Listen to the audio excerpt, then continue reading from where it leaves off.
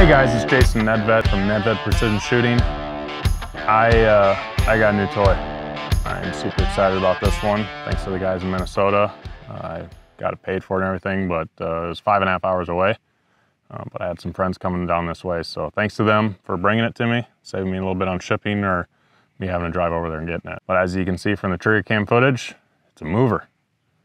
So I'm excited to get to play with this, play around with it. I played with the Kestrel. Measured it with my phone for a second and then put it into here. About 5 to 6 mils a second, which I don't know what mile per hour that is, but I just measured it out and read what the Kestrel gave me. It said from 5 mils, it's I think 1.2, and if it's 6 mils, it's 1.4, or the opposite way. Yeah, you guys know what I mean. So I'm just going to bracket it between 1.2 and 1.4. Should be able to get an impact on it. And then, talk you guys through the way I do it. So you can see my reticle there. You got 2s on either side. And what I do is I'm going to ambush it. So what that means is when that comes across the 1.4 mark, boom, right there, that's when I'm going to be squeezing it off. So I just wait for it to come in, boom. And I've tried the following it, so you just got to keep it right there. That just feels weird and kind of jittery. Now that I have a mover here, and I will probably practice that, but just trying to follow that just feels weird. So we got elevation in, we got wind in.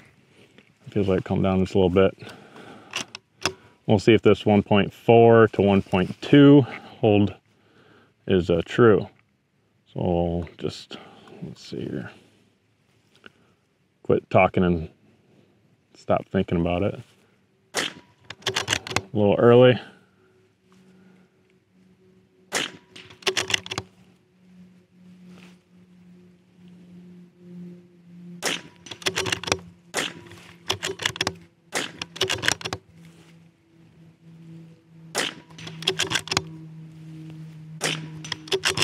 So we'll try to follow it here.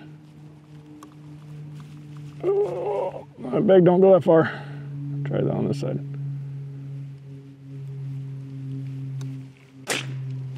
Yeah, I was behind it. I was in front of it. There we go.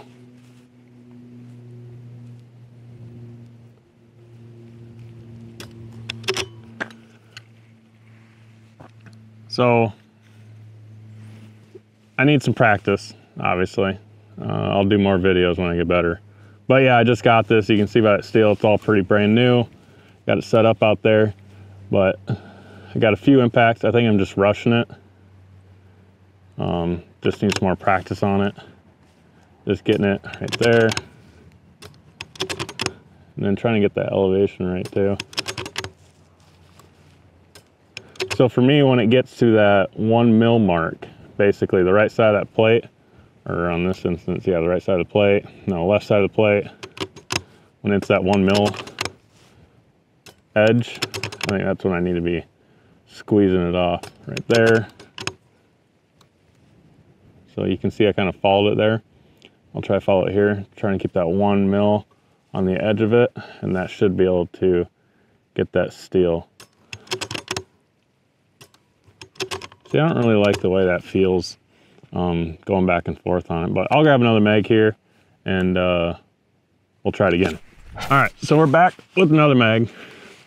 Let's see if me pulling the trigger when it hit that edge of the plate, hits the mil mark on my reticle. That works better. Well, so far it is.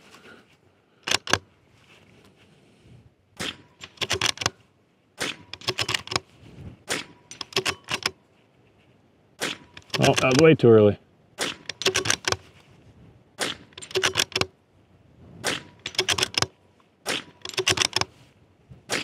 Oh, that was low. That was on me. I rushed it. But yeah, that worked a lot better. So what the Kestrel said was 1.2 to 1.4, depending on how many, my second count.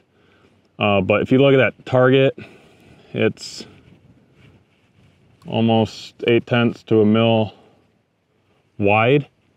So if I slow and pull that trigger when it's on that edge of the steel is on that mill mark, that should be able to get me on it like that there. So yeah, got a new toy. You'll be seeing it at some matches if you come by. Now you know how to shoot it. Hopefully I explained it enough. But I'm sure there'll be more videos when I get a little bit better at it. Get practiced up, we'll do different ranges, things like that. But it's a fun new toy. Thanks you guys out of Minnesota bringing that to me. You'll see it at some matches. Thanks for watching.